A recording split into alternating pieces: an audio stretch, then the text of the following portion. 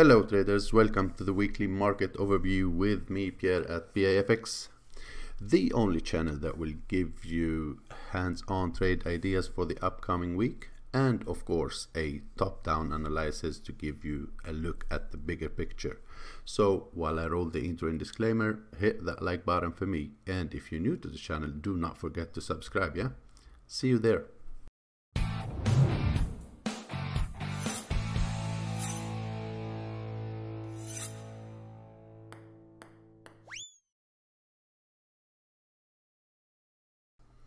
So welcome back guys. We start with the Dixie as usual, and we are on the weekly time frame. As you see, last week we had a nice strong bullish candle after testing the 200 weekly moving average. So this candle showing us that the bulls still defending this area, and there is a potential of continuation, at least short term, to the upside. If we look at the daily, we see that the level was a good support and resistance level that we've been looking at on our charts since this high was made here. We start looking at the channel, and as you see at this line, and as you see, it was a good flip zone of support and resistance. Just below that, we had the 200 moving average on the daily also, that we could use as possible dynamic support. So the market start pushing higher at this level and breaking previous highs. As you see, last Friday also we broke above this important level of support and resistance as well. So first thing, we was looking to see if the market gonna retest this area and give us a rejection. That didn't happen. We now broke and holding the level above the 96.10 here. So this is showing potential continuation, and what we should be looking for next week is how the market will react at this level if we're gonna have any retest. So first off, my first plan here is to look for a correction on the dollar. Look if we're gonna retest this area for a possible bounce and continuation to the upside. Now do not forget that we do have the 200 moving average on the 4-hour that been acting as good support, dynamic support and resistance in the past. So this may give us some trouble, and we may get some reaction on that. But if this also got broken, the moving average, then there is a good potential to reach higher toward the 97 area once again. For the downside, we want to see a break below this previous low, break below the trend line, and this previous low. A break just below the trend line is not enough here.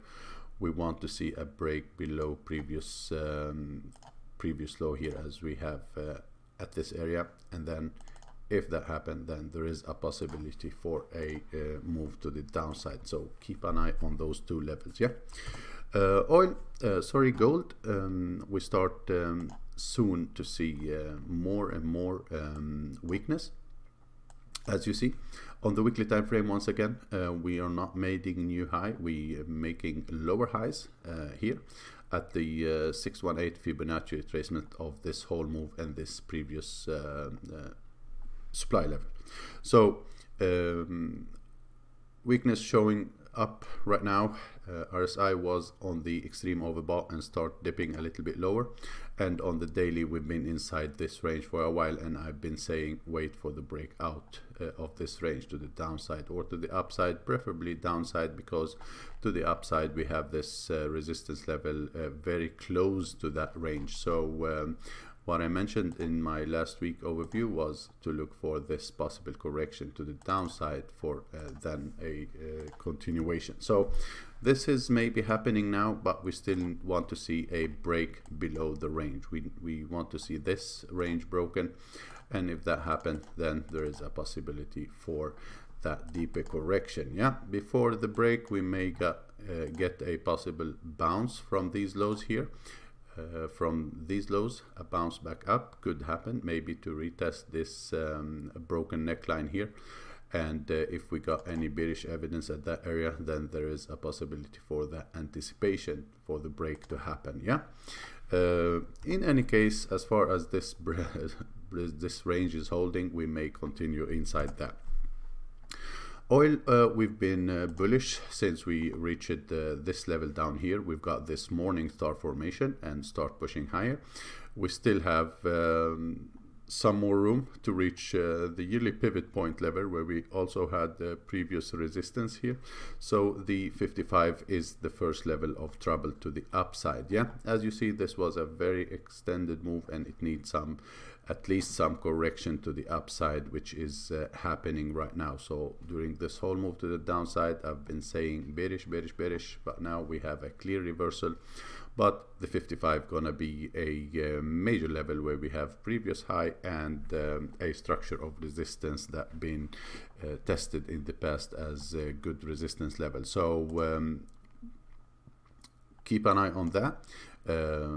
As you see, the level we've mentioned, the 55, is up here. Yeah, so we may get some correction from that level, but if we break, then we open the door for more upside. Yeah, there is potential more to this, especially that we've got this little dip here, a correction, and the continuation is possible, but if we break and hold above yearly pivot point. As possible levels of support, I still see the area down here, the 51 area down here, as a possible support level for another bounce if that retest happens next week. On the 4-hour time frame, it looks something like this. We're still trading off this nice support level that been tested many times, and as you see here also we tested it yet again and we got another push higher. So this area is a very important level to look at.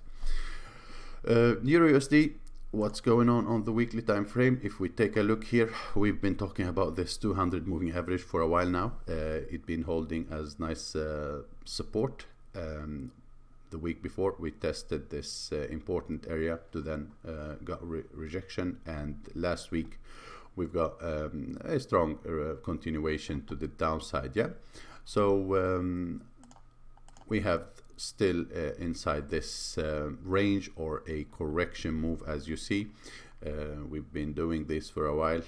A strong leg to the downside, sideways, another strong leg, and sideways. So the levels we are watching is of course down here around the monthly S1.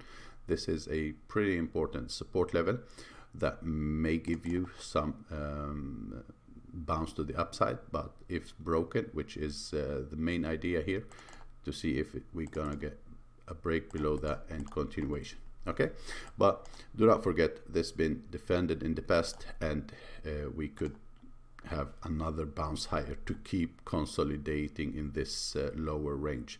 We've done that for a while now, and there is a possibility that we just continue inside this consolidation. Yeah, so monthly S1 very important, monthly R1 is also very important.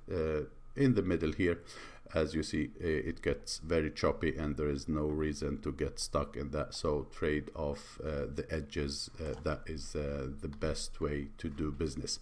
So on the 4-hour time frame, you see that we are pretty clear here. There is not much to hold as support, and we should be looking for a possible continuation now after a break below monthly pivot point, below the 200 moving average on the 4-hour, broke below the range. So that's why I'm watching this level down. The next level is of course down here at these lows, and then we have the last line of defense all the way down here. Sterling USD, pretty nice push higher after the flash crash we had here, and after those confidence vote, the Brexit vote and all that, we kept pushing higher. But on Friday we've got a pretty nice bearish engulfing candle here when we tested deeply inside above these highs. Yeah, so what I'm watching for the Brexit for the sterling is a retest toward this level down here. That could be a possible level that will give us some support and probably a bounce to the upside. On the 4-hour, you see it like this, yeah. We start having the 200 moving average start to pointing to the upside, and this area here is a pretty nice support and resistance level that we should be keeping an eye at. So as far as we still have this level as support, there is a possibility for a continuation from this area, in my opinion. USD JPY, last week we've been talking about the 108 as a good support level, and that to forget about the wick and use these levels once again as our possible support area. And as said, a retest down here could give us a continuation to the upside if it holds. So on the daily time frame, it looks like this. We had this, and I said look for a retest and a possible continuation. We've got that pretty nicely. The market still did not reach the objective, which is at the 110 to reach this important level, at least in my opinion, and maybe after that to look for a possible bounce down and another push higher. So 110 possible resistance. A buy level is around the 109, back to retest this neckline. In my opinion, this is the level of interest here to try and buy at this level, at least back to 110. But if that broken, then there is more to the upside toward monthly pivot point and the 200 moving average. So pretty interesting level to keep an eye at. On the 4-hour time frame, you see it more clearly. We have the support down here and the 110 area up here as a possible resistance based on what happened here previously at this level. USD CAD still in a correction move. After this very strong push to the downside, we are now inside a correction channel. I still think the best would be if we reach this level to try to short from this area, but since we have this little channel ongoing right now, one could play that until we have a breakout of it. Still, this down here, the level down here is a interesting support and resistance level coming from the daily time frame. So if we look at the daily, you see why this level is important here. We can crunch this chart more. We are coming from these levels here. It's been tested many times as support and resistance, so pretty important level. And as I said in the previously weekly overviews, if this got broken, then we have a big chance to reach the 200 moving average on the daily and the bottom of this channel. That is for a longer term view. But once again, for next week, keep following this channel and look for possible break if this ongoing flag right now we have. This is the pole of it, this is the flag, and if we get a break out of it, a strong break out of it, then there is a possibility for a continuation to the bottom of the channel. Aussie USD, what we're looking for here is, let's go to the weekly. So we've got this very strong bounce to the upside after that flash crash, and we back toward this support and resistance level coming from previously old one. So back here we ended up last week with a inside bar, but on the daily we see that we after this very strong push up here start losing momentum. The candles start getting smaller and start reversing to the downside. Now before we can call it a clear reversal and not just a possible, because this could be also something like this, a possible flag that could break to the upside and continue higher.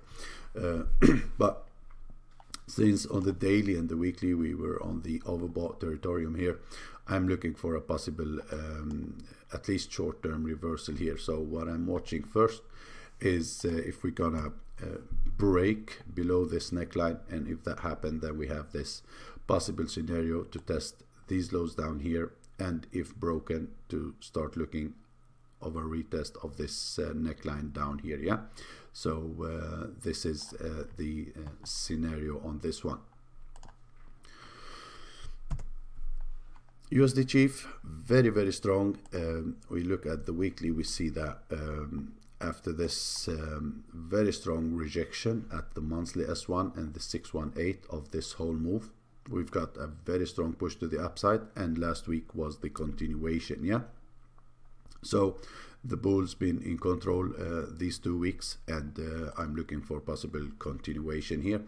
The question is, are we gonna have a some kind of correction or a retest? And that what I'm looking for after this extended move to the upside here. You see that the RSI is at the extreme overbought here, as you see.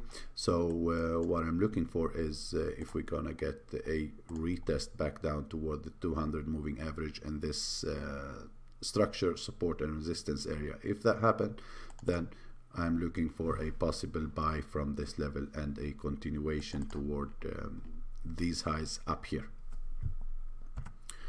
New Zealand USD also, let's take a look on the weekly, and as you see, the weekly time frame showing here a pretty nice strong bearish candle, which confirm that we failed to continue and start looking for new highs at this important yearly pivot point and support and resistance level. Yeah, so this could be a possible continuation lower here.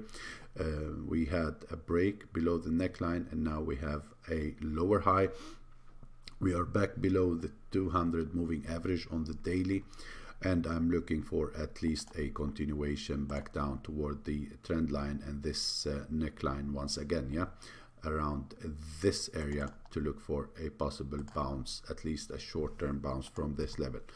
If we go down to the 4-hour, we see it more clearly that last week we did a retest here to the monthly pivot point, could not break higher, and then another attempt that gave us another bit lower high and a bearish engulfing candle. So this is setting up for continuation. If you're holding a short, keep an eye on this low. If that broken, then we still have a big chance to reach the low of this channel here. And the last one, New Zealand CAD, also looking for a continuation, but we want to see a break below here. So let's start with the weekly. As you see on the weekly, we tested this major important level, and since then we've been pushing lower and lower.